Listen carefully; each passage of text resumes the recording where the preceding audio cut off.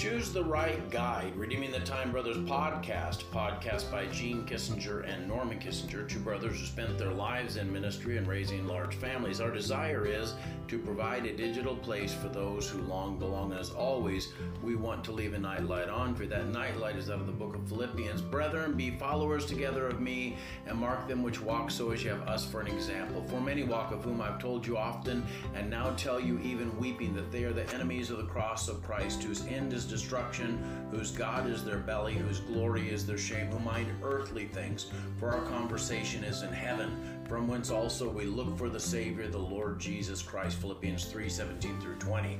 Choosing the right guide is absolutely essential. Sandy and I have been to Israel and to Greece on a guided trip there, and one of the things that was amazing was our guide in Israel. His name was Avi, and his family had lived for 10 generations in Iran before Israel became a state. When Israel became a state, they immigrated back to the nation of Israel, and he was an awesome guide. He knew his stuff, and he was a protector of us. He really had been a former guard in an embassy there in Israel. He was armed and dangerous, but he knew how to show you the right places and to teach you the right things about the right places. We need a guide in life, and too often we look to the wrong guides around us in this world system. In today's world, we're bombarded by an array of influencers, and they demand our attention and allegiance, from social media influencers to political figures, sports figures, and we have to make a choice about who we're going to follow. In Philippians, Paul is telling us that we need to follow his example and those who are walking according to the pattern that God had set in their lives. But there were other people wanting to be their guides. These were enemies of the cross of Christ. And so as Christians, our ultimate guide, of course, always is Jesus. So we should walk even as he walked, it says in 1 John.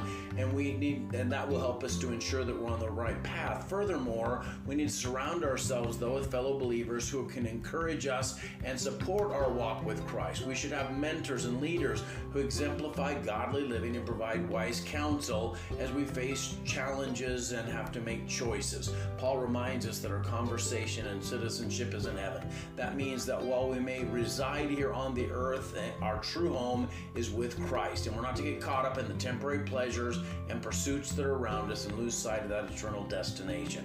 As we await the return of our Savior, let's fix our eyes on him, the author and finisher of our faith, who has already set the example for us. May we be discerning in the influencers that we choose to allow in our lives, and strive to be a good example for those around us. So in a world filled with conflicting voices and ideologies, let us choose the right guide, Jesus Christ, and walk faithfully in his footsteps. Mighty Father God, I thank you that you have sent your Son to provide a sacrifice for us, to provide heaven as our home, but also to provide an example for us to follow. Help us, God, to follow that one true guide. In Jesus' name, amen.